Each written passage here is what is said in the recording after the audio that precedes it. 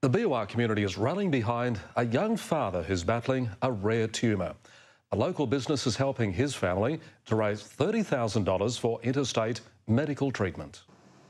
Graeme Ardern's fight against cancer began when he was diagnosed with Hodgkin's lymphoma at 11 years old. After a brief period of remission, the 36-year-old was struck down again. Just before our son was born, I was diagnosed with non-Hodgkin's lymphoma. In June, doctors told him a rare type of tumour that's intertwined with nerves in his neck was growing. The recent treatment for the non-Hodgkin's lymphoma has wiped out my immune system enough for this one to take hold. It had been benign, but neurosurgeons now want to remove it. If it continues to grow, it obviously can cause more and more problems, and we also need to find out if it is actually malignant or not.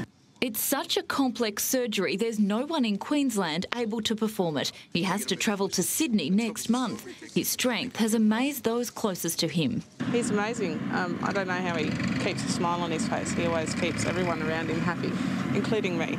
Gowinta Farms is inviting people to pick strawberries for $10 a kilo on Sunday, with all proceeds going to the Arderns. So far we've raised a little bit of money with our friends and family who've been great getting together. It's very difficult to put a price on life, but obviously Graeme's price on life is $30,000. The community's confident it can be achieved. They will do it.